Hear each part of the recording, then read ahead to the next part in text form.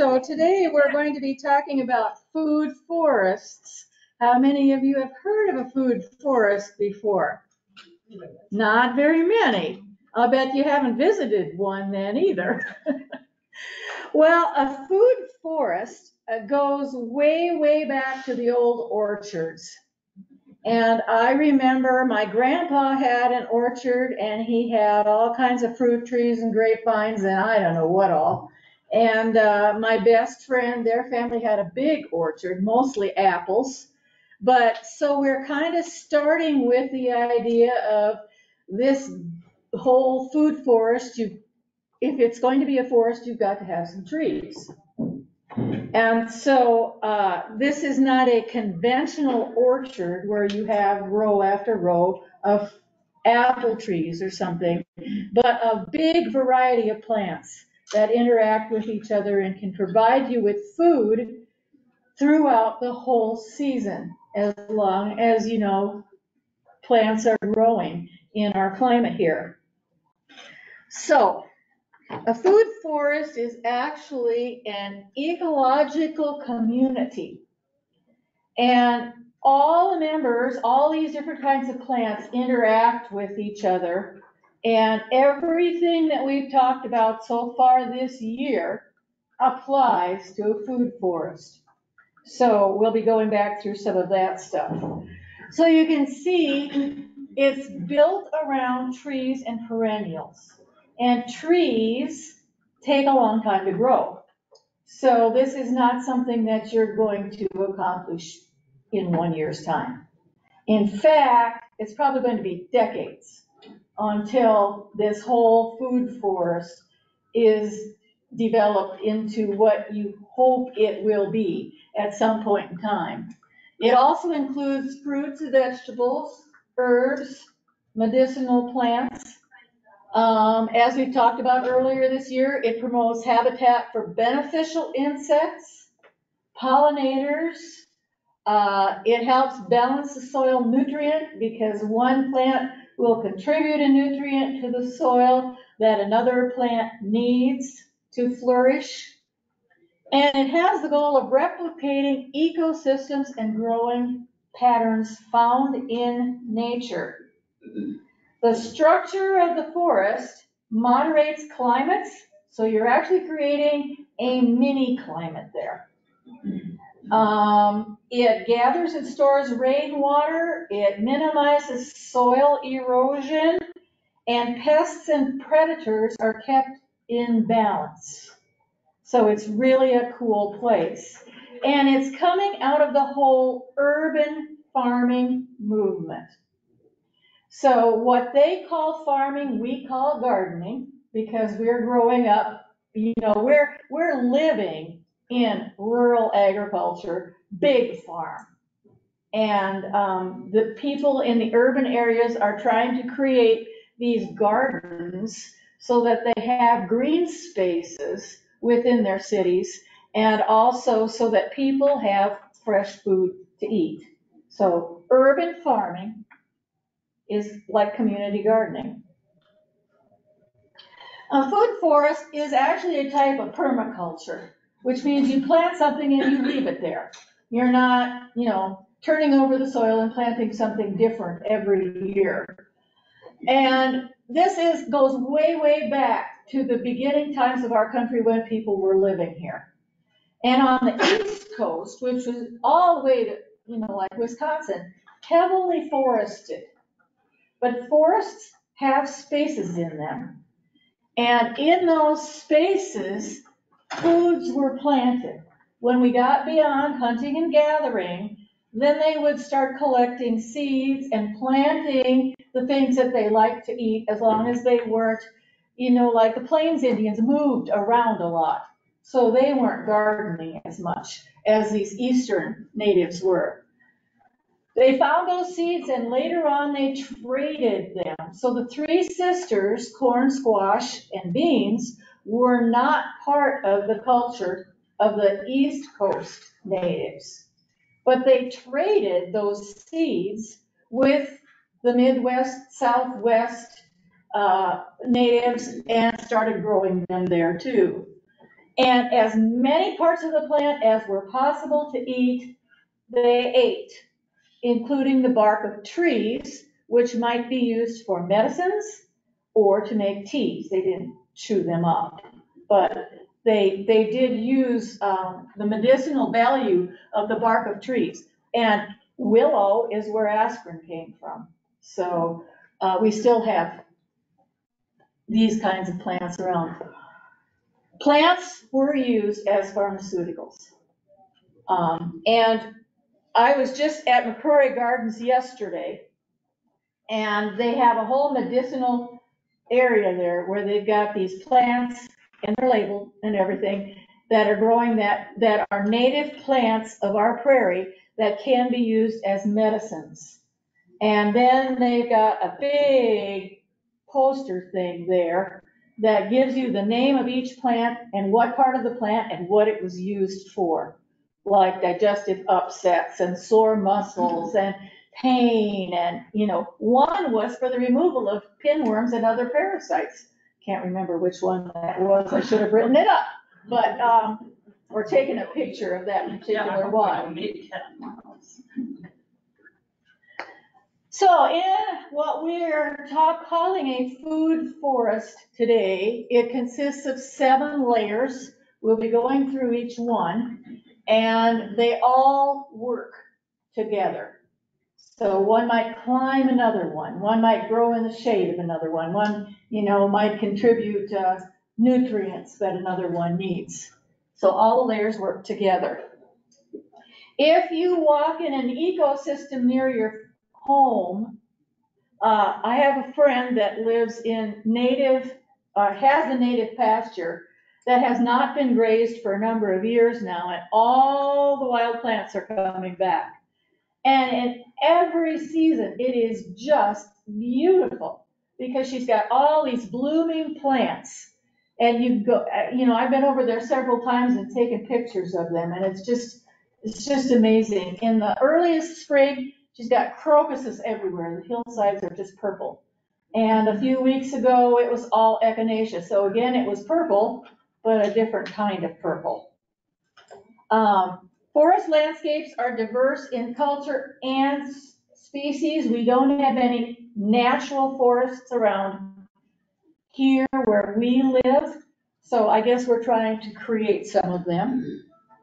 Researchers are still discovering new ways plants communicate. There's an excellent book about how trees communicate. It's really fascinating.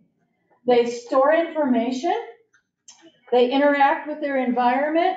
In fact, there are trees that if they're attacked by an insect, they give off pheromones, chemicals in the air that the other trees pick up on, and they know that they can try to protect themselves from that insect. So, it's just amazing what we keep learning. Many plants have mechanisms to control their neighbors. So they have compounds in their roots. If you've ever had a black walnut tree, there's not much that you can grow around a black walnut tree because it has this compound, and that lasts in the soil. Even if you cut the tree down, that compound will last in the soil for years. For 10 years is what John Ball. Yeah, to keep other plants from competing with it. So. And he's right. It's 10 years. It's got to be 10 years pretty soon. One flower in the middle. Okay, so now we're going to go through our 7 layers. Overstory trees, sometimes called a canopy. You can plant for wind breaks to slow your wind. So these are big trees, and conifers are real good at slowing wind. I live out in the wide open country, and every farm has its own little shelter belt around it on the west side and the north side to keep the cold north winds from blowing in and drifting, 10-foot drifts of snow in your yard. They provide food and shelter for the birds as well. If you are going to plant a large tree, you will want to do all of this stuff I'm talking about today. Before you jump into it, you need to do some research. And it is out there, but large trees, check for its mature size. You don't want to plant them, 6 feet apart. and they get a canopy that's bigger than this room, they're going to be too crowded. So you want to know how tall they're going to get, you want to know how broad they're going to get. And another thing you need to consider is that the roots are going to go out at least as far as the top of the tree, if not farther.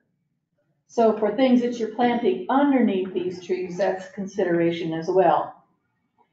John Ball's recommendations for large shade trees are heritage oak, Kentucky coffee tree, and northern sentinel honey locust. So we don't want to be planting ash because of the emerald ash borer that will probably be showing up here. And he's concerned about maples because he said we've overplanted maples, way too many maples. And he sees at some point in time, we might have a problem with them like the ash borer is right now. So those are three that he recommends as big shade producing trees. Now, national forest is a mix of tree species and all different ages. So you'll see new little trees coming up in that forest as well. The first layer, this is the first layer you want to plant because it takes time for a tree to grow. And another type of tree in this number one overstory tree are nut trees. They also get large and they provide you with food. But again, not next year. What will grow here? Heartnut, black walnut, hazelnut. Oak trees will produce acorns, and acorns are edible. And natives use those to make flour. But acorns have a lot of tannins in them. That's those things that make your mouth go. And so they have to be rinsed, soaked in water through several rinsings of water, and then let dry, and then you can make them into flour. If you want to plant a hazelnut, you need two, because they have to have a cross-pollinator. And a shagbark hickory is another possibility. It will get nuts after about 30 years. Okay, So it's the only one you might see.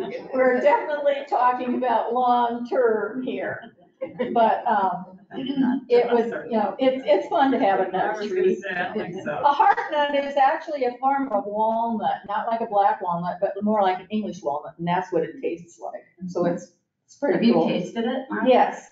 It sounds wonderful. It is. Have you ever had a black walnut? They're kind of bitter. I don't like black walnuts. Yeah, they're Too strong flavor for me. You have to be attached to the flavor. Yeah. Ospreys have a nut farm. Yes, west on Kaiser, off Kaiser Road, they have a nut farm, and they have a lot of these. He has a lot of it. He also had pecans, and they had a fair number of them that would come on.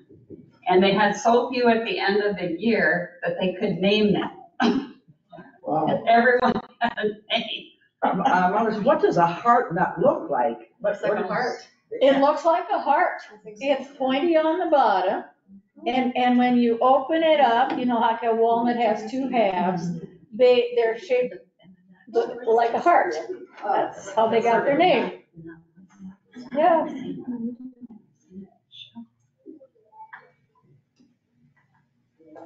Okay, understory trees. These are the ones that are a little bit shorter. And often many that we associate with fruit trees. You can visualize how tall a fruit tree gets. But again, think ahead a decade, because these fruit trees will start bearing earlier than the nut trees will. They'll be younger, but not in a couple of years for them either. Apple, pear, cherry, plum, persimmon is supposed to grow here. in our zone. A standard, when we used to buy trees, you just went and bought a tree, you knew what variety you wanted, you bought the tree. But they are all grafted onto rootstocks, and the rootstock is what determines how big the tree is going to be. So if you remember the words standard, semi-dwarf, and dwarf, that's about how tall they're going to get. So the standard tree is the great big tree that you need, a loader and a tractor to get to the top. And the bigger the tree gets, the longer it takes before it starts bearing fruit. Now, I had, for my 4th birthday, I was given a Haralson apple tree. And I can remember planting it with my dad. And that tree lived to be over 60 years old. And, I was real sad when that tree got split in half by a tornado, and then the other half eventually died too. So when they're talking about long lifespan, I'd say 60 years is pretty long for an apple tree. A semi-dwarf gets to be at the most about 15 feet tall, and they bear in less time because they're smaller. So 3 to 5 years. A dwarf is only about 10 feet tall. With a stepladder, you can get all the fruit on that tree.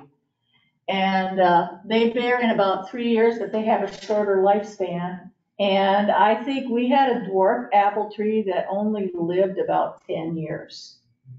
Now, I've been through the cherry orchards in Door County, Wisconsin, and all they plant is dwarf trees because they're easier to harvest and because they produce fruit faster. And so they're continuously, pulling out their old trees that are at the end of their life cycle and replacing them with new trees, so they have this continuous crop of cherries. Now, one thing that's really, really important with any kind of fruit tree, that graft on the bottom, and you can see where it is, that has to be above the ground in order to maintain the type of tree that you think you're planting. Another really important thing is, apples, pears, and persimmons all need 2 varieties for pollination. Not just 2 trees, but 2 varieties. If you have neighbors nearby that also have a fruit tree, like another apple tree, you may not need to plant 2 because they are pollinated by bees and through the air and everything else. But if you're out lonely in the country like I am, you would need 2 different varieties. Those 2 varieties need to be blooming at about the same time. So there are early bloomers, mid bloomers, and late bloomers. This is 2019 recommendations from SDSU Extension. You can find this online. That's what I printed it off from. And it tells you what they're resistant to, like scab, cedar apple rust, fire blight. It tells you what season they bear fruit, how long they're starting. This is a really, really good resource. Another resource I would recommend, and you do not have to go to them to buy, but just to get information, Stark, S-T-A-R-K, is a company that sells fruit trees, but they have so much information on their website. So you can plug in your planting zone, and it will tell you which of all these different trees will survive in your planting zone, so that you're not, planting something that you shouldn't, that will not survive here. Like a lot of peach trees won't survive here. There are some that are, more likely to, but out in the country, I wouldn't even attempt it because we do not have the protection that people living in town have with all the buildings and other trees and everything around them. It will tell you, you can click on that tree and then it'll say pollinators. And it will tell you which other varieties would be a good pollinator for that tree. Now, I have several apple trees, and I have an early one and a mid one and 2 late ones.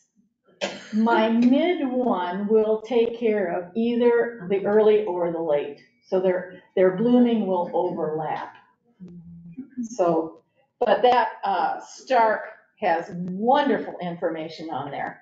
And that will give, and they give you more information about the rootstocks too.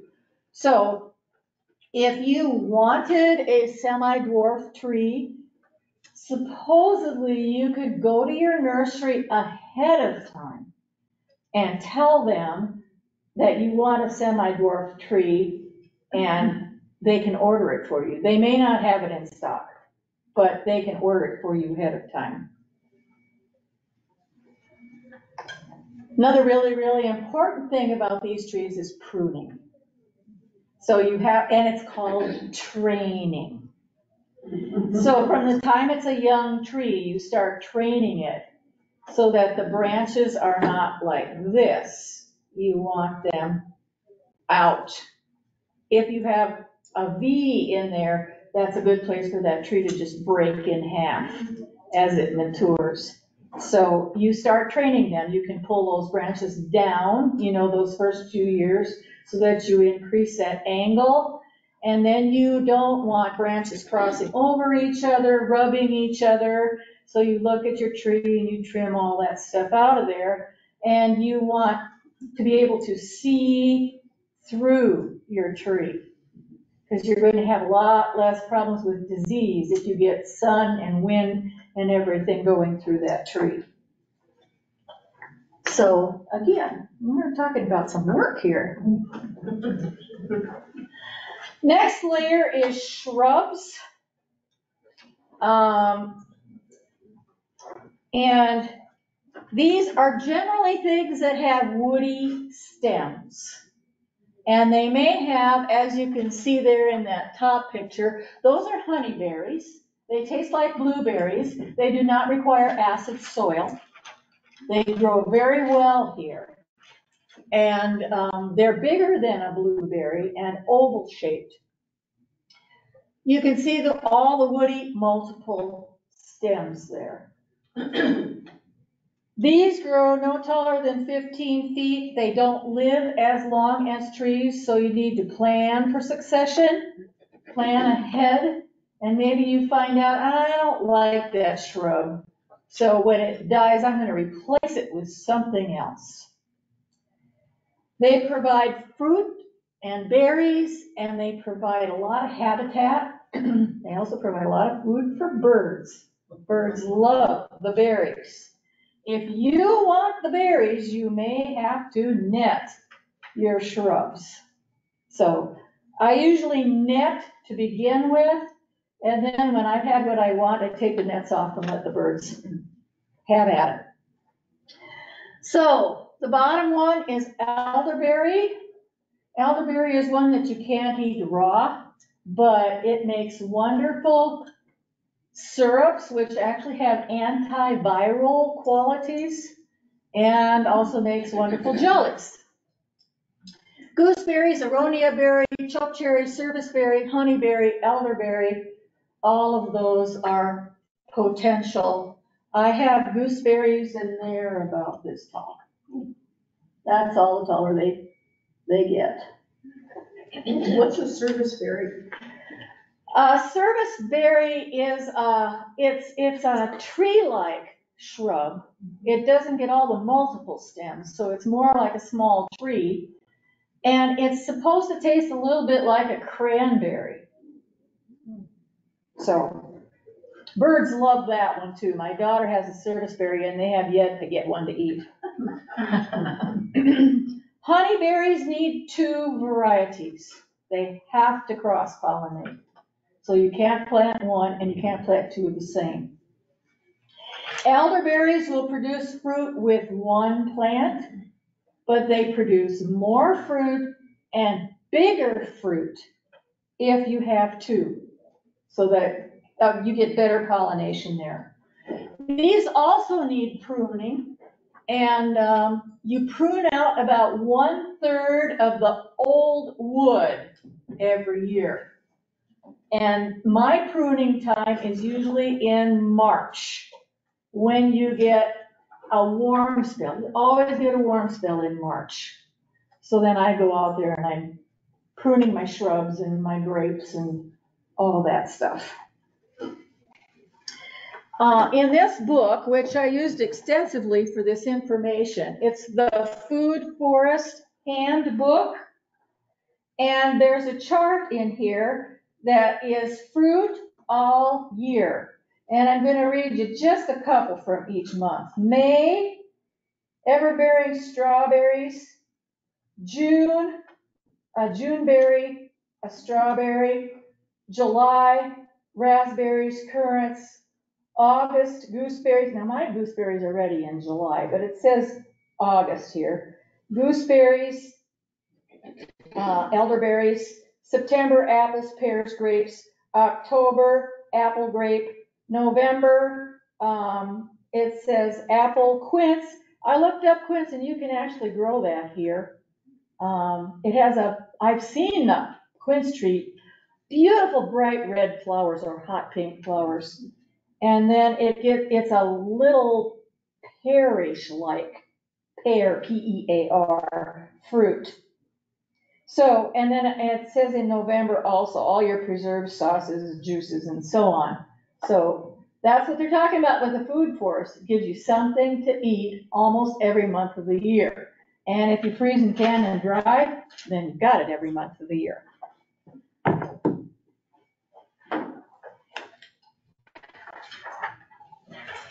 You could also add beehives for pollination. You could provide like the little houses that you can get from mason bees or make your own.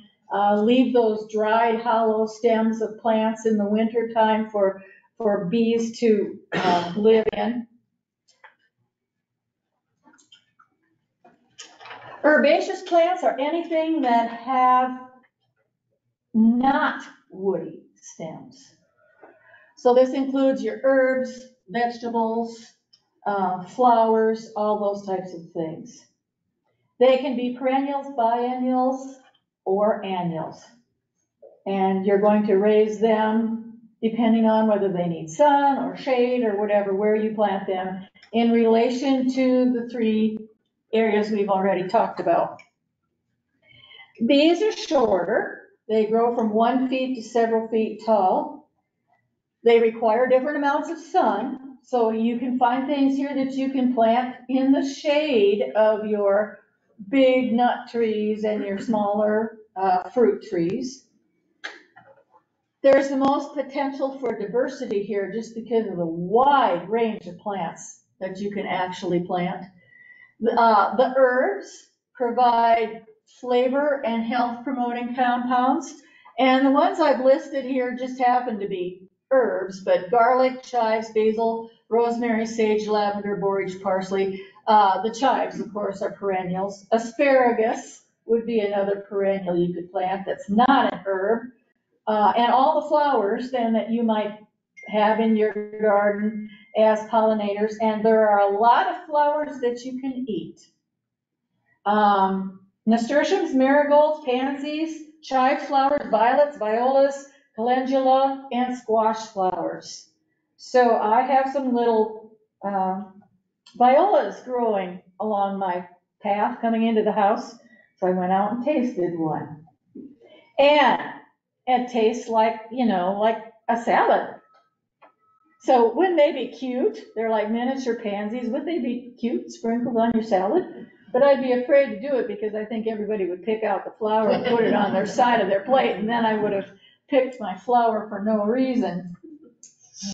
Now, a lot of these plants can also be used medicinally, and a lot of them for teas. Bee balm, lemon balm, the mint family, anise, hyssop, chamomile can all be used for teas. And if you read up on them, it's some, like chamomile is one that's supposed to relax you. And so they have different functions. Pain relief comes from willow bark. And willow is also wonderful as a rooting compound. So when I'm trying to start a plant by rooting it in water, I'll go out to the willow tree and cut off a little stick and stick it in the water. Starts rooting really fast. Roots. Beds, you can actually have beds for your roots because you don't want to be digging around the roots of all these other perennial plants that you've put in there. So you don't want to damage those roots. You can plant on the edges of your forest, or you can plant it in deep soil beds that you have created, or even putting raised beds in parts of your forest. Rotate these root crops with beds of green and now horseradish is a perennial, but you really dig things up to get the horseradish roots because they're big and they're deep. And, if you want to use the horseradish, you are doing some damage to the soil in the area. Most of the roots like sunny locations. And horseradish, potatoes, sweet potatoes, carrots, all those kinds of things. And another one that really intrigued me was ramps. And you may have heard ramps if you read English ministries. But I have all my seed catalogs here, and you can get ramps to grow here. I'm going to read you what it says. And these grow in the shade. So you could put them, and that's where they find them. In England, they go out and they hunt for them. And they dig them up under the trees. Ramps, a wild beloved member of the allium family, are an early spring leek with bold onion and garlic flavor. They're naturally found in shady, damp woodland areas. They're a slow grower and can take 2 to 3 years to be of harvestable size. And plant in an environment that mimics a shaded, deciduous forest with leaf litter and cool, damp soil. What zone are they? They're in zone, yeah, I read it somewhere, not right here. But they do, you could raise them here. Here in South Dakota. Mm-hmm. In your forest.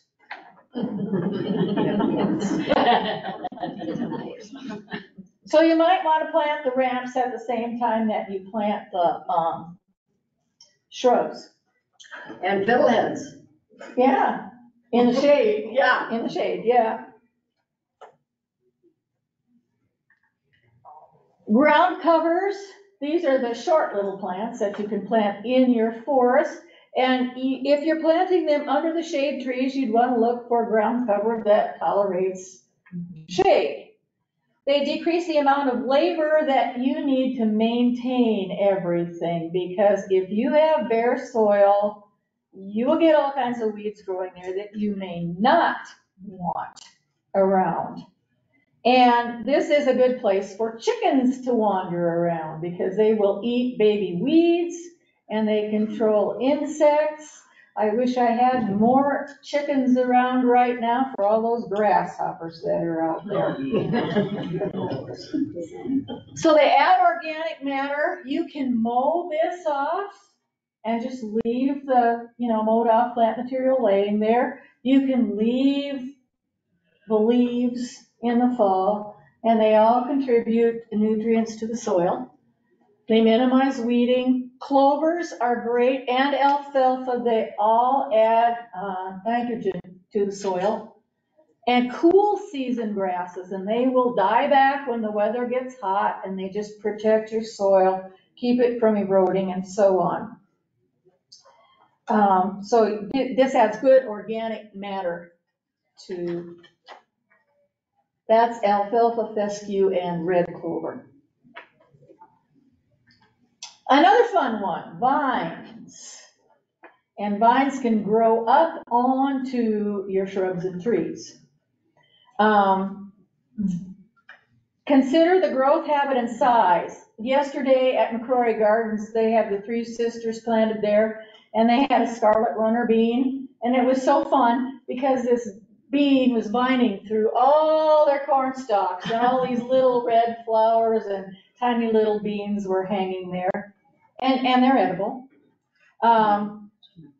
These require pruning as well, so they should be accessible to you pruning them. Now, the bean would not, because that's gonna die off as an annual. But some of your other vines, like grapes and so on, hops is a perennial that dies completely back down to the ground and comes up from the ground the next year. Now, hops is used in making beer.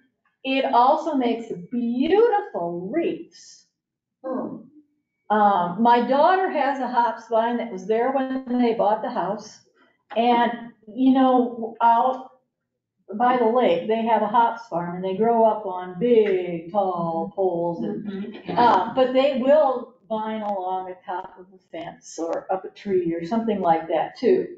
And so you could cut the vine in the fall and make these really pretty wreaths out of it, because they've got those little hops, the fruit of the hops plant looks kind of like a miniature pine cone. And so they're really pretty if you make them into a wreath. Another one that I didn't include here was a hyacinth bean, and we have seeds for those here. And they are a beautiful plant. They look like a bean, but they've got pods that almost look like they're covered in purple velvet, and the flowers are little orchid colored ones. Let's see.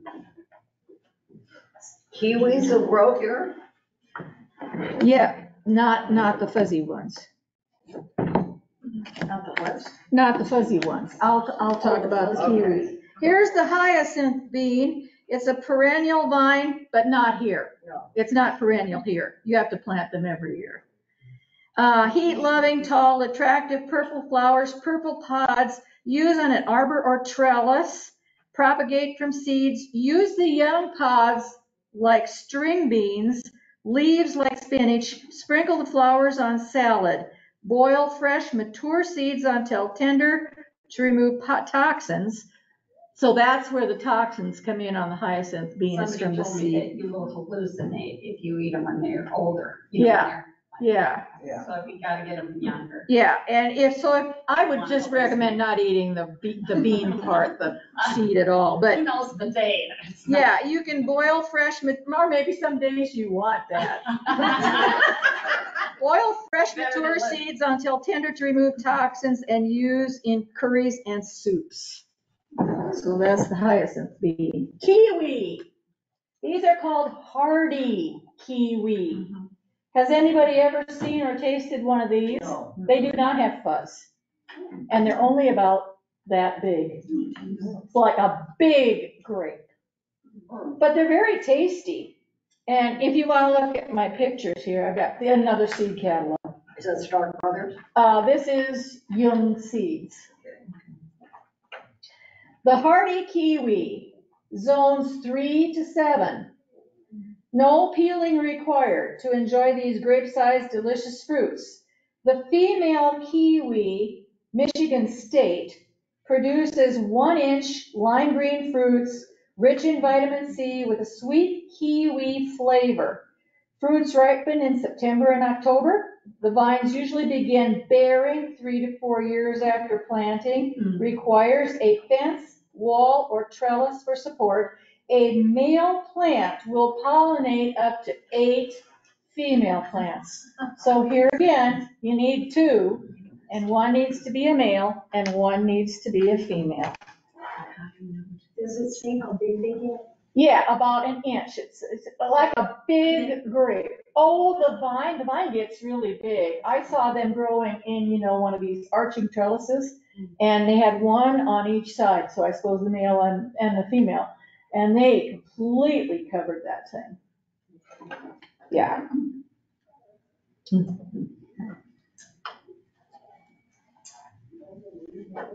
That's the scarlet runner bean in there. So imagine them hanging from all your corn stalks. Yeah. And this is the hops. That's their little fruit.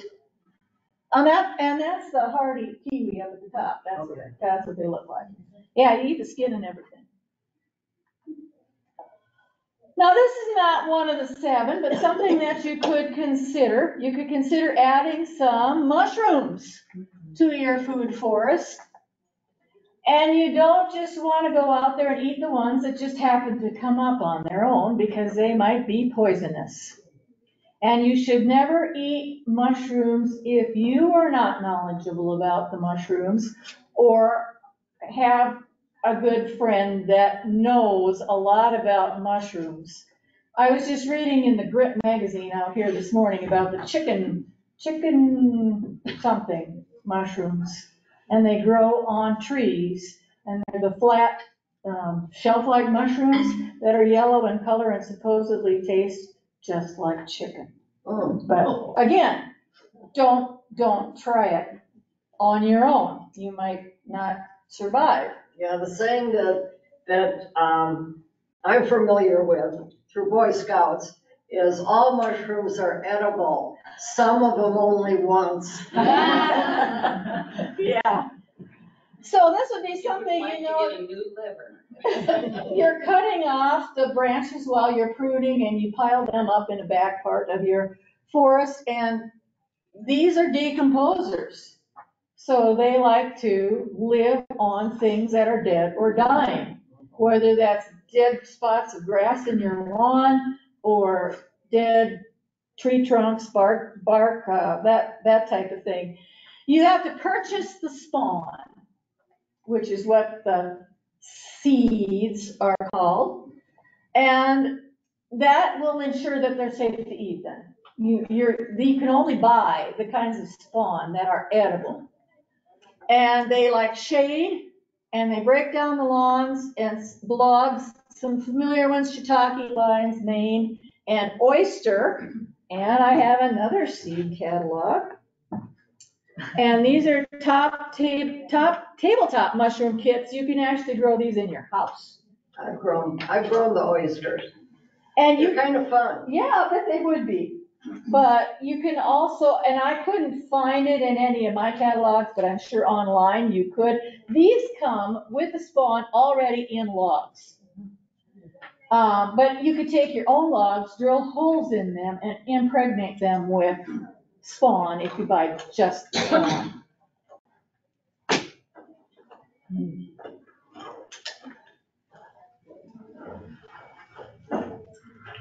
Okay. So, I'm gonna get started. Plant what will be most useful to you and what you like. My husband has fond memories of gooseberries from when he was a child. So he wanted to get gooseberries. I really don't like them. There's something about the flavor to me that has a chemical aftertaste, but we go through the process. I do the pruning. They have thorns. You have to wear gauntlets to work with them. And then the berry, the stem stays attached, and the little part of the flower that dried up stays attached on the other end. So you take each berry and little scissors, and you cut those two off. I mean, that's a whole lot of work for something that I don't even care for that. So this year, our gooseberries were just loaded. And so Alan helped me pick them. And then I got them all cleaned up and I froze 5 packages. Enough for 5 pies. And he said, oh, but there's so many more there are. We gotta go pick them. I said, no, I think the birds can have them. We have plenty of gooseberries in the freezer. But, so that would not have been my choice for a fruit that I wanted to plant, but we have it. Start with 2 fruit trees, maybe, and plant in stages. You could start with a narrow strip across a fence. This is espalier. So if you have a fence, you have to train those from the very beginning. So you would take those branches and pull them out horizontally to the sides. And then as your main trunk grows, you keep doing that. And makes it real easy to pick, very easy to pick. So for the first season and up to about 4 years, you're going to be planting a lot of annuals, just like you do in your garden, because these other things aren't mature. They're not ready for you to get food from. The perennial crops in the first few years, as they start to grow, will provide shade. So that's going to, make a difference in what you actually plant for annuals, because you might, in that tree shrub area, you're going to have to plant things that don't mind at least some shade. Rotate your small crops. You might even want to replant perennials, if they're not doing what you want them to, if you don't like them, like if I knew how, I would pull out the gooseberries, but I don't know how, I can't operate the tractor. You cut back the cover crops and let all those leaves and residue just stay there to break down. This is actually a plan that I took a picture of out of my food forest book. So you can see in the back there, they've got the windbreak and the nut trees, and then they've got the fruit and berry trees, and they've got the little shrubs over here. Here's their chicken house, and you can create an area for composting in another part of this.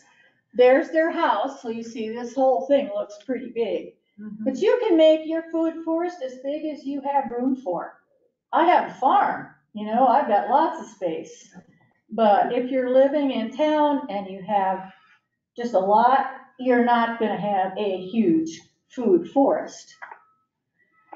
These are where this particular person has put raised beds for their herbs and vegetables and those types of things. So, as you're planning this whole thing, think about your soil types. You can have soil tests taken. What's going to grow in sun? What's going to grow in shade? Full sun is considered at least 8 hours a day of sunlight, and partial is 4 to 6 hours a day. And then the shade areas would be less than that. Assess your site. Think of your vision. Plan for stages. You're not going to start with this whole big thing all at one time. It's going to evolve, and your plants are going to mature, and it's going to keep changing. And so you may need to change with it. And then think about some other things. Do you want to include any benches or tables or little social areas in there? That would be kind of pretty and kind of fun. Maybe you want to do something like that. Research, research, research. Go online to reputable sources like Extension, seed companies, and find disease resistance as well. Particularly in your fruit trees, you want to make sure that they are resistant to some of those diseases so that you lose your trees. What's your climate?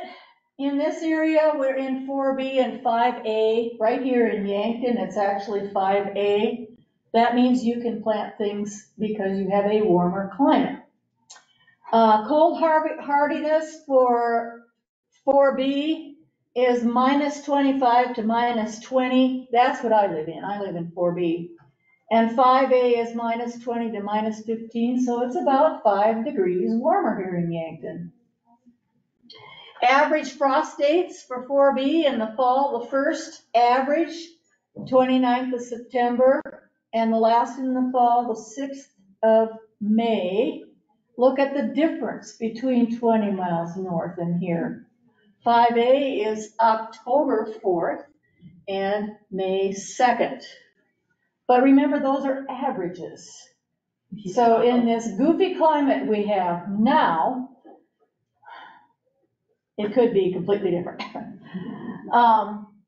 Chill factors are winter averages, and now we have to take into account these terrific temperature fluctuations. Didn't we have some 90-degree days in May or even earlier? And then it got really cold again, and it was cold for quite a long period of time. So everything that you grew up with is now kind of, who knows? And these temperature fluctuations are what's really hard on trees and perennials. You know, if it would get cold and stay cold, they tolerate that much better than these big fluctuations. Humidity affects pollination and diseases. So if you have a lot of humidity, you're more likely to have more fungal issues.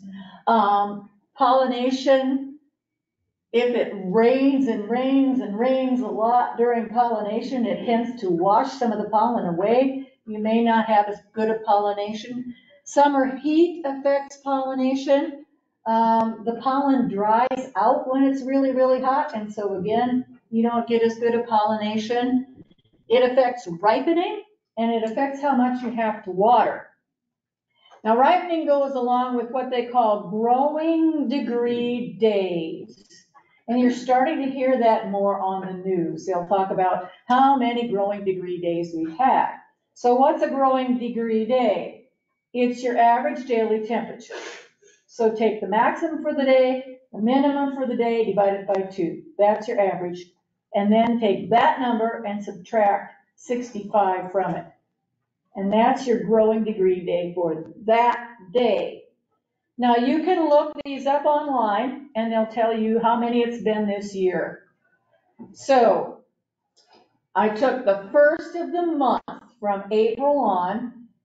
April 1st, we had 0 growing degree days. By May, 185 and a half. June, 686. July, 1378.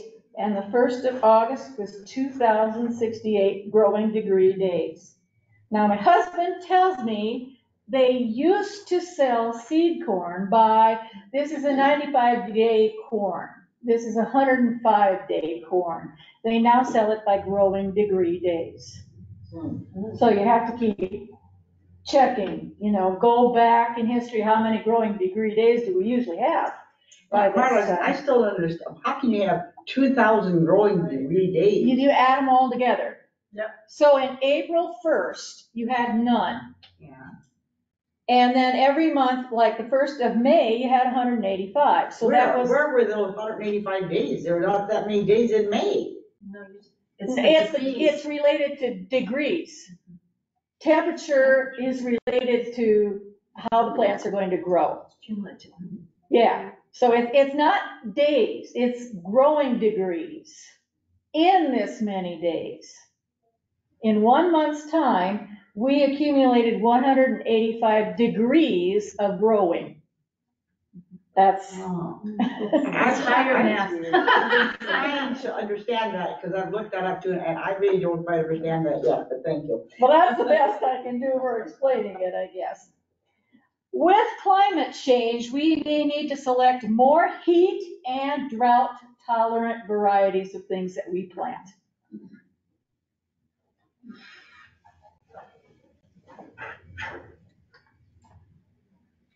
Okay, here's what we've done and are going to be doing the rest of the year in the seed library. Can you see how everything we have talked about this year relates to food forests? Everything. The theme for this year was eco gardening, growing with your ecology, and how to use it and take advantage of it, and so on. So we've talked about native plants, which are adapted to your environment. We've talked about companion plants. What do you plant together that will help each other? Invasive plants that you don't want. You want to get them out of there so they don't take over what you find desirable. Pollinators. If we've got all this fruit, we need to have pollinators. Control the pests that are going to be a problem. Water conservation. You could actually put that rain garden that we talked about last month as part of your whole plan for this food forest. And in September, they're going to be talking about composting. So you're going to have all this plant material. Might as well turn it into compost that you can use for fertilizer another year. And then in October, how do you put the garden to sleep and maintain it for another year? So it all relates to food forests. Now, some of the master gardeners have talked about at the West Community Gardens, there is supposedly an area of fruit trees out there. And so we've got fruit trees that are already growing, and there are also some pretty tall trees out there. I haven't paid any attention to what they are. But we've got the start of a food forest there if we want to, continue adding more of these other things. There are a number of communities that are doing this. In Laverne, Minnesota, they've got one started. Brookings has a plan for a really big food forest. And I was looking on YouTube for something about food forests, and there is actually an hour-long YouTube presentation on the plans for that Brookings food forest.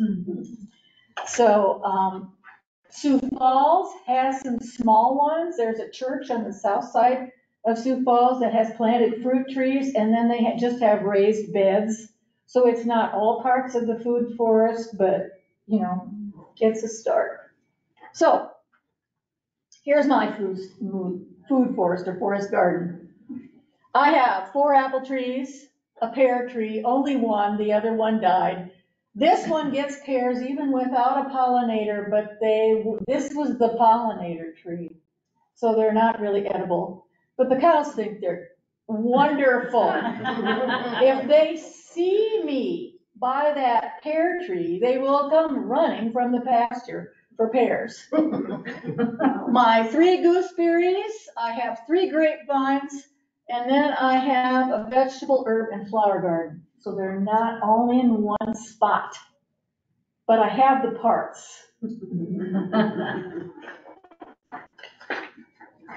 Any questions? Yes. So I guess anybody could really have that already and not know it. Yes. I mean, if you've got this, it doesn't have to necessarily be set up in a grid type planting. Right. The more you were talking, I'm like, oh, I've already done that and didn't know it. Yeah. So the key, I don't have a nut tree, and I'm not gonna live long enough to have. I planted an oak tree this year, but I won't live long enough to get the acorns. So these are some resources. Project Food Forest.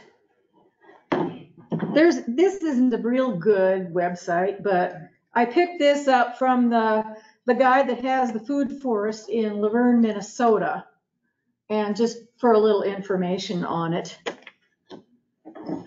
So that when they're building in Brookings, who gets to eat the food out of it? Anybody who goes there and is hungry, anybody in the community. It's gonna be open to anybody. And then who's gonna maintain it? I don't know. I suppose they've got a plan for that. I haven't checked that Is it out. connected with the college? No, it's not. They've got a big, and I don't know if they're part of it, but they've got a really big native plant thing going on in Brookings. And some of the college people are part of that, but not all of them. So I think it might be connected to that a little bit. Hey, any other questions? Now that I started this whole food forest thing, it is everywhere. I'm looking at my husband's farm papers and farm magazines, and this is the Dakota Farmer. And it came, and here's 3 shrubs for an edible landscape. It's just everywhere. Okay, any other questions? Oh, well, we should all be happy because this year we have so many weeds and some of those are edible. So are you eating them, Marilyn? No, I'm not. I'm so mad at them, couldn't eat them. They're just terrible this year, the weeds. I know, it's unbelievable. Mhm. Could you get someone to do a talk on the medicinal purposes of plants? I think that would be very I would be interesting. Very interested. Yeah.